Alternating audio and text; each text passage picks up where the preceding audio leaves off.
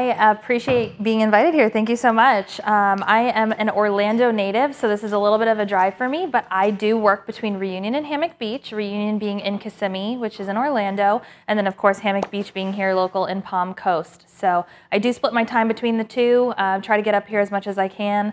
I'm going to make more of an effort to be more involved in events like this so that I can network and meet a lot of you more personally. So thank you again for having me. So again, leveraging public relations. Public relations are what I like to call pro-social now. It's kind of my new term, PR and social, since they're so aligned to help grow your business. So PR is very misunderstood still today. A lot of people think it's advertising when they hear the word PR, but the biggest difference is that one is paid, one is earned. Placements in advertising are guaranteed, whereas in PR they are not. You usually have to really leverage relationships, and you have to hopefully persuade them to actually write the piece. So ads are very visual, where PR is all about storytelling. We usually like to go on and on, spend a lot of time with the people to build that relationship and again, build that value. Ads tell you to buy something, whereas PR has somebody tell you why you should buy that product. So you have a little bit of someone who vouches for your product. It's officially defined as a strategic communication process that builds mutually beneficial relationships between organizations and their publics. So a little bit again about advertising versus publicity. Advertising is what you pay for. Publicity, they say, is what you pray for. So this is very true. So this is was a digital marketing trifecta of earned, paid, and owned media, known as POEM. But now with social media growing so rapidly, there's a new element called shared media. So all of these areas should be used to be successful. So a company should leverage each area. Paid attracts strangers that you might not know yet. Owned attracts customers that you already have tapped into, whether it's through your databases, your website, different channels that you own.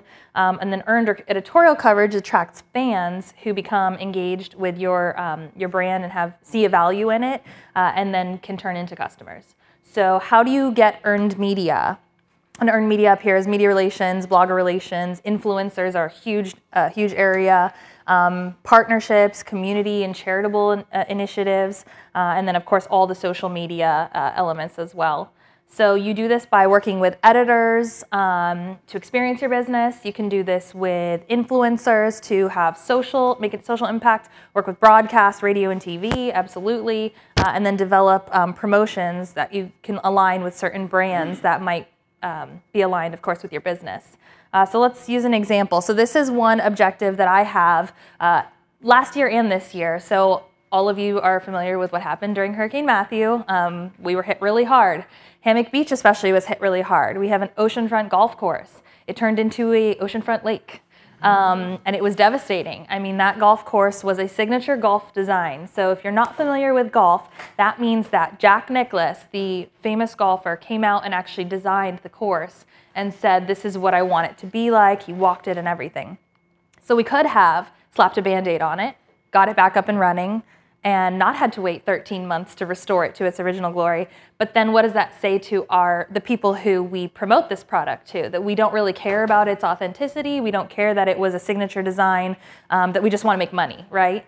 Well, we took the hit, we took the 13-month restoration, and we designed it back to its original glory with Nicholas and his design company, and even made it better. We brought in an all-new grass that's like top premium.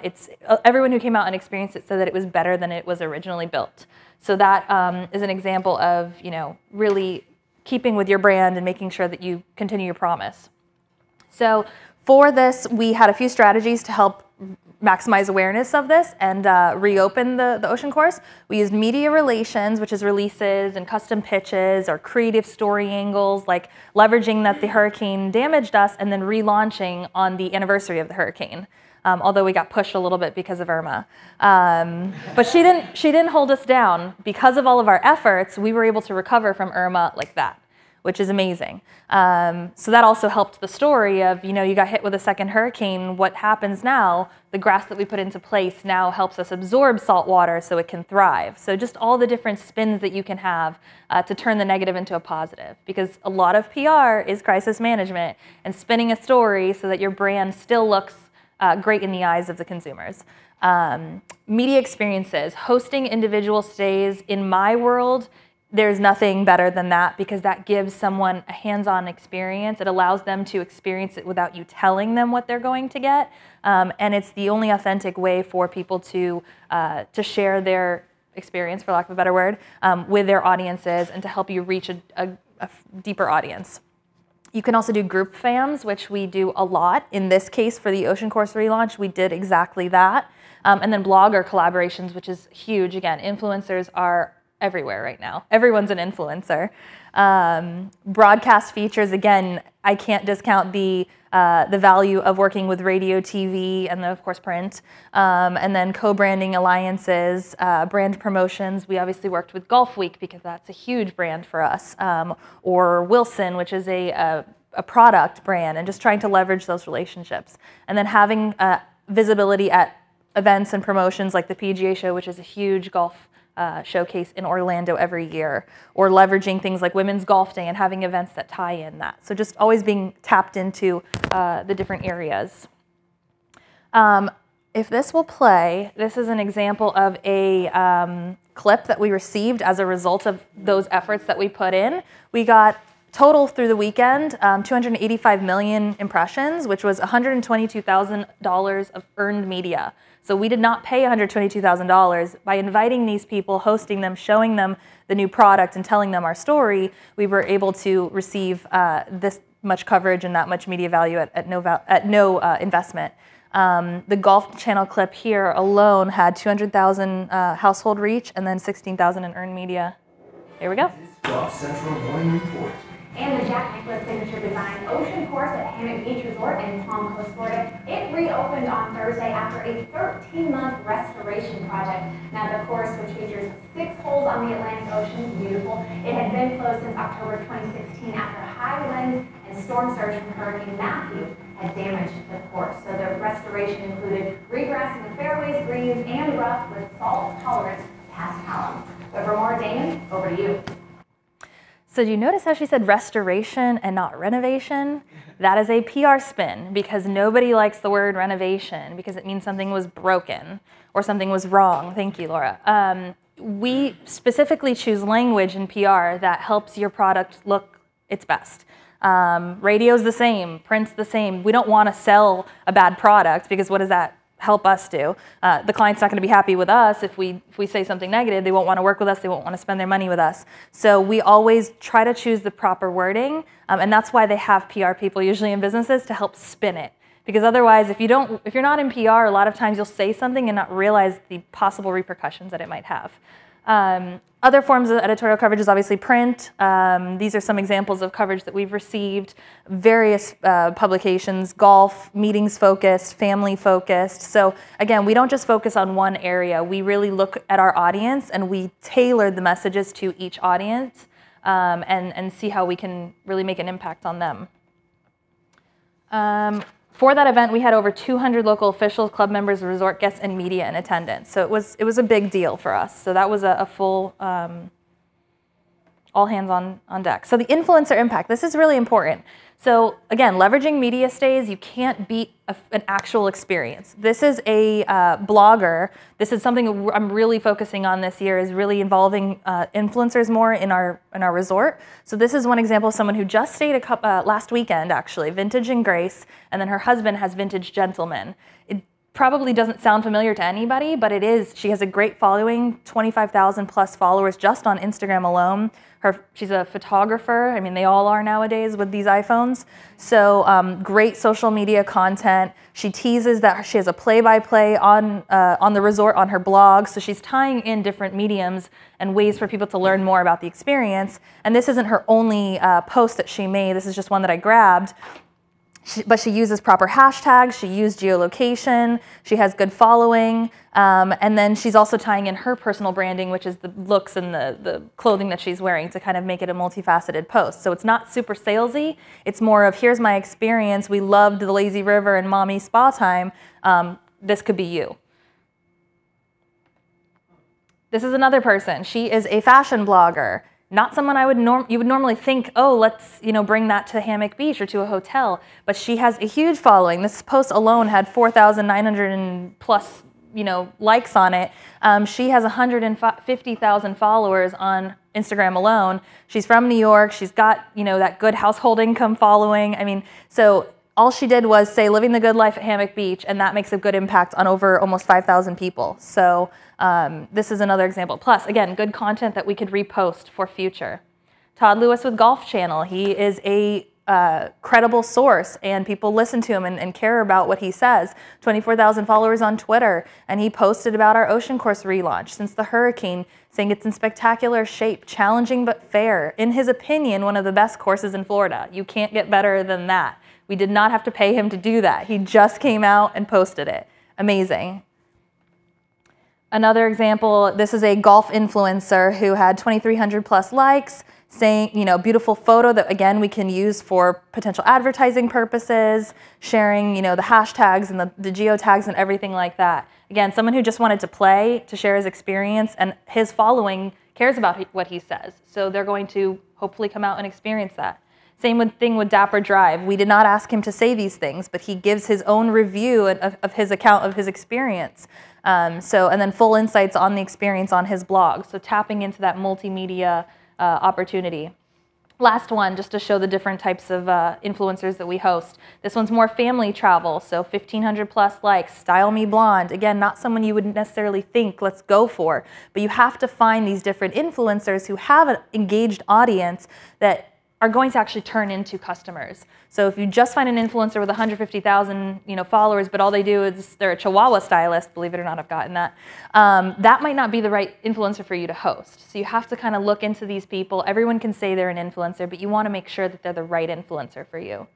And again, get all this content because there's nothing better. This is one of my favorite, actually. This is a bride who got married at our resort. She's now partnering with Wedding Wire to share her How We Wed moment. Wedding Wire is huge, has a huge following. She already has a good following, as you can see, 125 likes, and she has 25,000 plus followers. And then she's going to share her entire experience, which will hopefully turn into people wanting to book at our resort, which is a revenue generating opportunity. So at the end of the day, yes, PR and social is very visual, but it does tie into making money because that's the end goal for everyone, right? Can't forget broadcast here, absolutely. Radio and TV are huge for us. We hit our local market. Sorry that I didn't include our very hyper-local market. Kirk will be very upset with me for not. He's gonna text me after this, isn't he? But this is just an example of, actually this was Q4, I think, of last year, I'm not sure. But this was an example of kind of the impact that working through promotions can have. So these are trip-a-day giveaways. All we did was like a $700 valued giveaway for a guest or a radio listener to win. For Hammock General, Mother's Day, and Father's Day, you can see those values. We did not pay that amount of money. Laura can tell you how much these would cost. But we reached over 500,000+ people for $700 investment, which is nothing for what you get out of it. Another really good way to market and promote your business is to apply for awards. Reader's Choice Award, you can't beat things like that. Best Resort in Florida, Greens of Distinction, Lodging Awards. I mean, that's a free way to get people to see the value and to have credibility for your business. So really quickly, I know I'm probably going over because of PR, I can talk for hours, but this is something I want to talk about. Power of UGC. UGC is user-generated content, and it's very valuable because it is people taking photos for you that you don't have to pay a photographer for that are probably going to be better than what you might even take anyways because they're very experiential. People enjoy, capturing these experiences and then sharing them with the company. So these are all kind of examples of UGC that we received and we're able to use on our social media. So again, it shows the experience versus us saying, buy this, come here. The last thing about employee advocacy that I put on there that I didn't mention though, is your employees are huge, can be huge advocates for you. You might have 10,000 followers on social media, but you're only going to reach that 10,000 following if you just post on your own channels. If you leverage your employees, say you have 1,000 who have 1,000 followers each, they're going to have a huge reach if you leverage them as brand ambassadors. So definitely incentivize them to become your brand ambassadors. My last slide wraps everything up. So you have to create key messages, define and differentiate your product, basically put together an elevator pitch so that people know why you're different. For Hammock Beach, it's signature golf, oceanfront holes, all-suite resort, and oceanfront playground. Those are kind of our keywords. Identify a spokesperson who can kind of speak to the value of the resort. They're going to be your go-to media person. Usually that's myself or a general manager of the resort. Keep your website current, updated, user-friendly, have great imagery. More images than text is very valuable. And then highlight your accomplishments with news and events.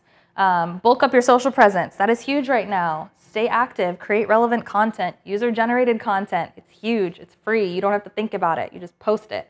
Let people tell the story for you. Familiarize yourself with key media. Be active. Know their beat before you pitch them. No one hates it more than if you go and say, hey, I'm going to pitch you golf, and they write about family travel. It has nothing to do with them, so they're never going to want to work with you again because they know that you don't care. And then be visible, attend industry network events, join industry-specific associations, and get involved in the community. Never be afraid to ask for help. PR agencies are amazing tools if you need them. We have one. And then, of course, never forget your audience, because if you get too distracted by what you want and you forget what they want, you'll lose your audience because they won't be as engaged. So that's it. Perfect. All right. So I would now like to invite all of the speakers up to the front.